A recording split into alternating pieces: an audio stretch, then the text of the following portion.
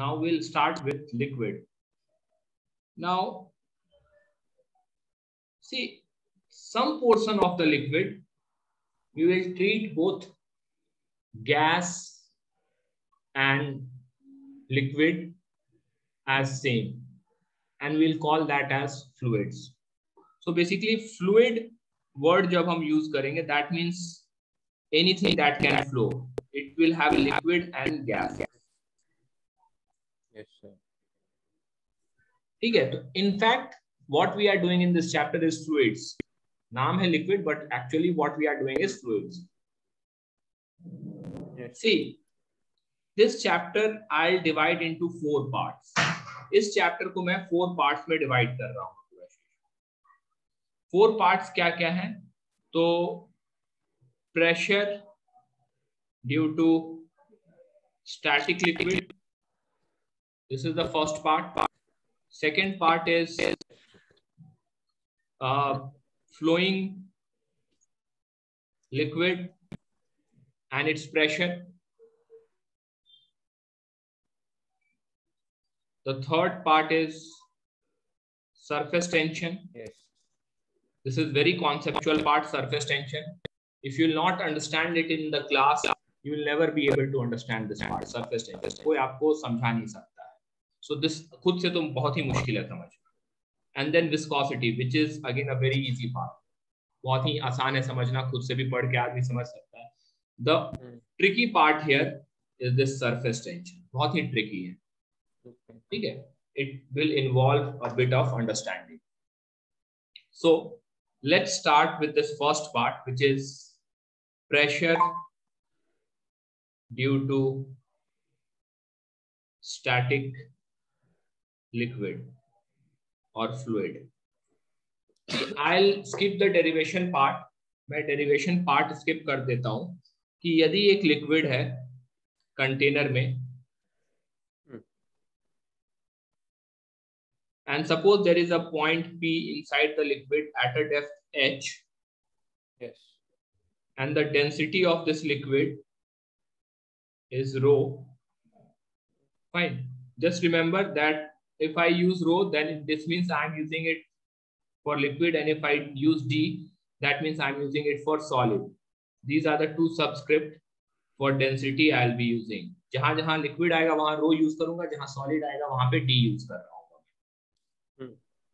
Just to differentiate it between liquid and solid.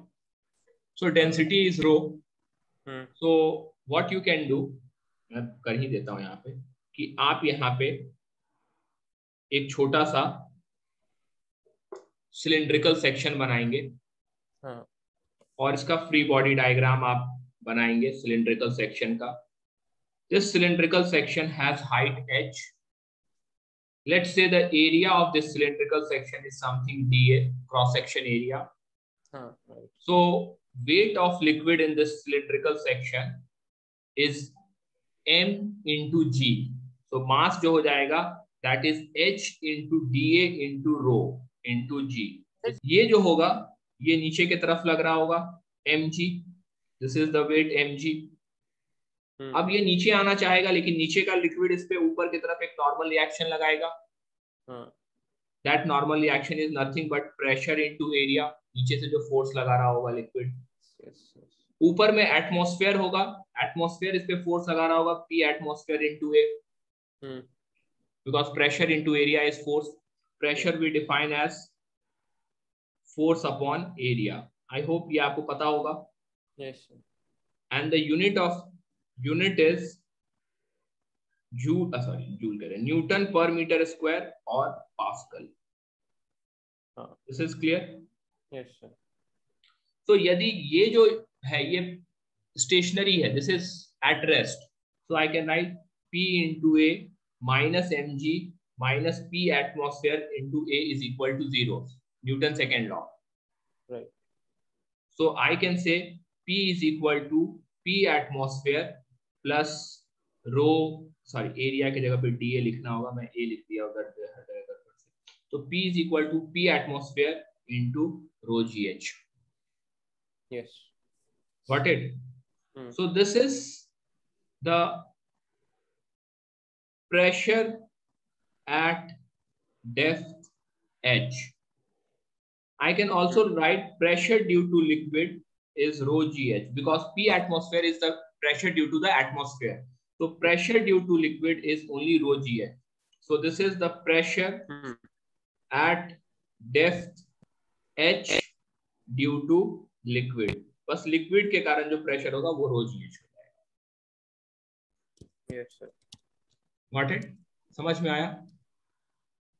So static जब भी pressure due to static liquid आएगा, हर जगह पे हमें फ्री बॉडी डायग्राम बनाना होगा wherever necessary. बहुत जगह तो बिना फ्री बॉडी डायग्राम बनाए काम चल जाता है. And you will add up all the force and you will say that sum of all the forces is 0. तो suppose मैं एक कंटेनर लेता हूं. Suppose if I start asking you questions, या मैं पहले बता देता हूं फिर आपसे, नहीं तो आप पता नहीं कॉम्प्रिहेंड कर पाएंगे. तो हम ये कहते हैं कि the pressure due to liquid depends on vertical height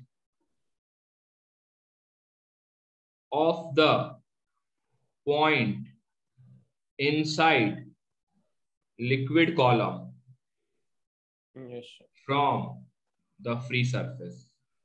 free surface का मतलब जहां पे एयर और लिक्विड इंटरेक्ट कर रहे हैं. सो गुरशिश आपको जवाब देना है आप, ठीक है, बेस्ड ऑन दिस स्टेटमेंट. और ये suppose there is a liquid column like this. एक लिक्विड कॉलम है इस तरह से, इसमें लिक्विड फील्ड है. ठीक है, मान लेते हैं कि एक पॉइंट मैंने सेलेक्ट कर लिया P, और ये लेंथ है X, और ये एंगल है थीटा. सो ए पॉइंट कह देते हैं. तो प्रेशर ए पॉइंट पे कितना होगा? डेंसिटी कुछ पता है? डेंसिटी दिया हुआ है रो. सो बेसिकली ये क्या डिपेंड करेगा, ये पॉइंट का फ्री सरफेस से वर्टिकल हाइट पे डिपेंड करेगा. सो हमारे पास क्या है, हमारे पास ये वाला एंगल थीटा दिया हुआ है, ये x दिया हुआ है, तो ये x sin थीटा हो जाएगा. So pressure is row ji x sin theta due to the liquid column. Clear है? यस. सेकेंड थिंग,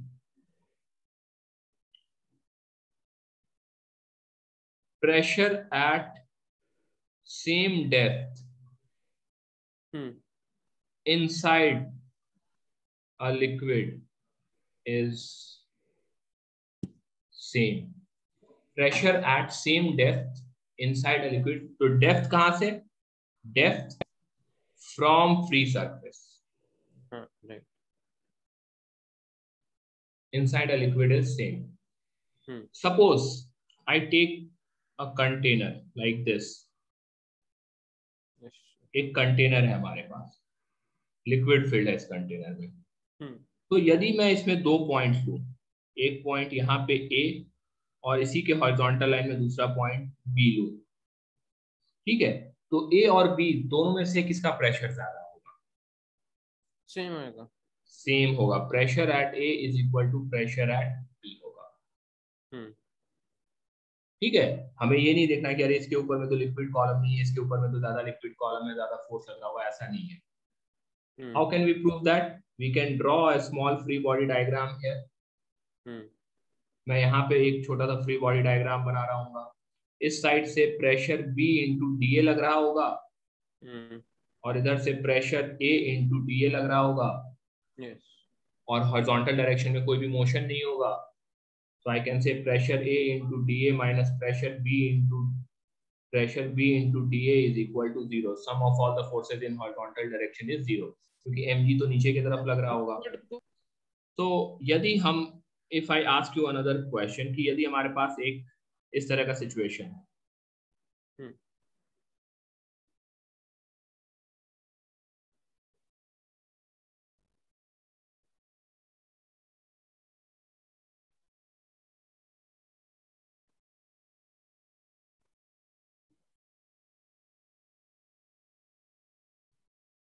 अलग अलग वेसल, अलग अलग ट्यूब है, कनेक्टेड है। हाँ राइट। तो यदि हम इसमें पानी रखेंगे हाँ तो फ्री सरफेस जो होगा सबका सेम हाइट में होगा। हाँ यस। ठीक है, this will be at a height as, free surface will be at same level. हाँ राइट। Got it, Gurashik?